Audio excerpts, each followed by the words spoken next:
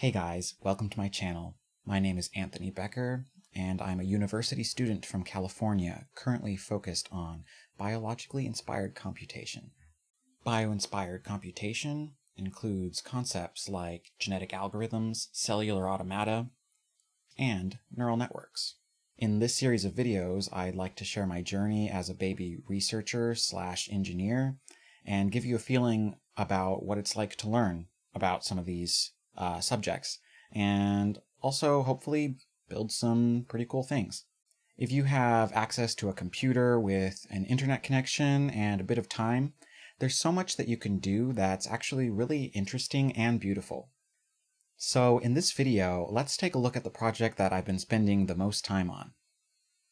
Oh boy, the first thing that you should know is that I make music for fun. The problem is that, in the words of the great Jabrils, I'm lazy. Music production is not exactly just messing around with some synthesizers, and you can't really make something really good in a short amount of time without a lot of practice. It's something that I am interested in, and like a lot of people, I've actually thought that I might want to do it full time. But it's also a really risky career move. Not to mention, it's an expensive hobby. Filling a studio with even a moderate amount of equipment and software can cost thousands of dollars. Something that, as a university student, I don't always have. And I'm definitely not going to just, steal the software. That would be wrong. But maybe I could use some of my computer savviness to replace some of the hard work of programming synthesizers and choosing effects and settings and mixing, and maybe even the synthesizers themselves. It's an idea. Here's the first thing that I took a look at. Modular software synthesizers and digital signal processing packages can empower you to roll your own synthesizers and get pretty creative with how they work. But I refer again to the great Jabrils. I am lazy. Here's the thing with this idea. Sure, you can build your own synthesizers, but then you still have to program them, write the music for them, add effects to that music, mix it, and everything else. So this actually ends up making it even more complicated. At this point in the process, I realized what it is that I actually wanted. The reason that I like to play around with music production is that I'm always actually writing music in my head. The easiest way for me to get those ideas out of my head is through really bad beatboxing. So that might go like, or maybe something more like, but it's more like. However, once I've done that, I'm basically back at the beginning of the process again, where I need to transcribe what I've beatboxed and then synthesize that and the whole thing. But what if I could have the computer do that for me?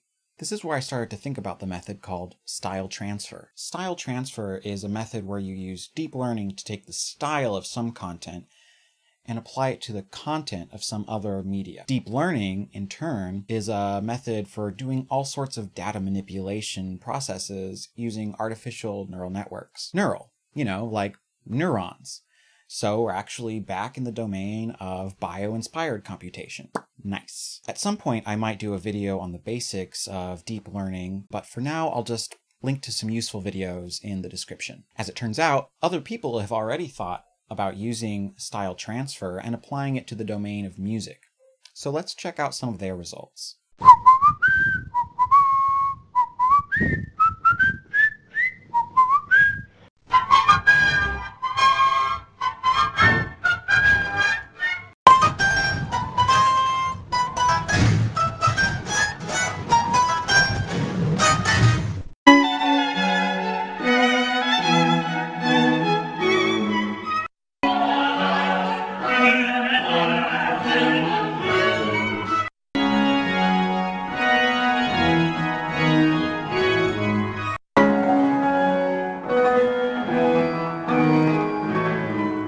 Okay, so that's kind of neat, but I wouldn't exactly say that those are production-ready sounds. A useful concept that I came across in reviewing the literature came from this paper.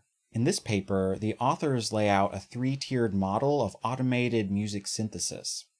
Different algorithms will solve problems in different tiers of this model. The tiers are score, control or performance, and audio. Score refers to the musical notes, which contain symbolically the basic information about which instruments should be used, their timing, their pitch, and their loudness. Control, or performance, refers to the subtleties of how the score is translated into sound. For traditional musical instruments, this refers to how the instruments are manipulated by the people playing them. In an orchestra, it refers to how the musicians are coordinating with each other. And then it also refers to how the microphones are set up to pick up the sound coming off of the instruments. In more contemporary music, this would also refer to how synthesizers are programmed and what effects are used and what settings are used during the mix. Finally, there is the sound tier. This refers to the raw audio data that is recorded to disk by a recording device and is later played back through a loudspeaker so that we can hear it. Based on what I'm interested in, I think that it will be most interesting to focus on the control tier. So I can state my goal as follows. In the end, I want to have a piece of software that takes the raw audio input of me beatboxing and controls some digital signal processing chain to synthesize music audio based on the musical information in my beatboxing. Based on my review of the literature and my familiarity with deep learning, I have some basic ideas about how I'm going to make this happen. In the next video, we'll jump into the process of actually trying to realize this idea with some actual code. And hopefully you'll see how rewarding, but also frustrating that process can be. I hope that this video has given you some image of how problem solving is really not a linear process, but it takes a lot of twists and turns as you start to really define your goal, and how that goal actually changes as you gather information about how you might meet it. Thanks for watching. Make sure to subscribe and turn on notifications in order to make sure that you see the next video. This channel is brand new and every little bit helps, so please hit the like button if you like this video and say hello in the comments. I'm interested to hear how you found this video and what your interests are, whether they are in music software, programming, machine learning, or you tell me. See you next time.